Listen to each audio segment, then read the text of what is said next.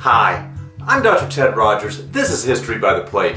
Have you ever wondered how in the world did we ever get butter?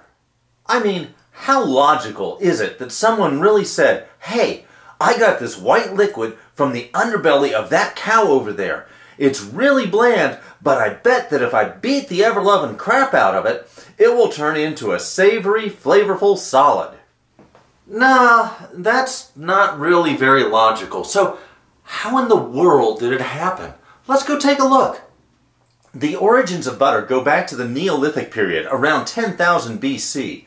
Hunter-gatherers begin to be replaced by agricultural villages, as the people of northern Mesopotamia, what we now know as Iraq, began to cultivate wheat and barley. Shortly after that, the domestication of the yak, the sheep, and the goat began. Now, since this period was pre-pottery Neolithic, there were no jars or pots with which people could transport liquids. Instead, they used animal skin bags. Anthropologists give educated speculation to the origin of butter coming when a northern Mesopotamian farmer needed to transport goat or sheep milk over a fair distance. As the milk sloshed about in the skin, the milk solids formed together, resulting in butter. This accidental discovery led to the more purposeful making of butter, when skin bags of milk were tied into tree branches or on a tripod, which villagers then vigorously shook until the milk solids separated from the liquid.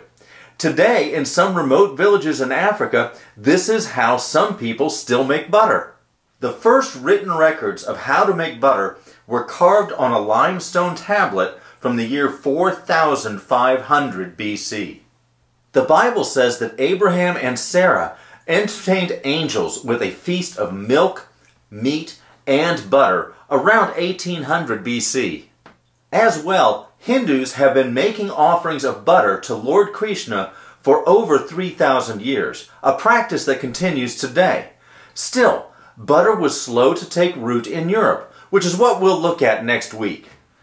I hope that this has been fun and informative. I'll be publishing how to make the best tasting butter at home this coming Friday on our website, www.historybytheplate.com. Check it out. You'll also find plenty of other fun recipes, fun histories, as well as some great travel tips. Oh, and subscribe to our YouTube channel. It's fun and free. Happy cooking!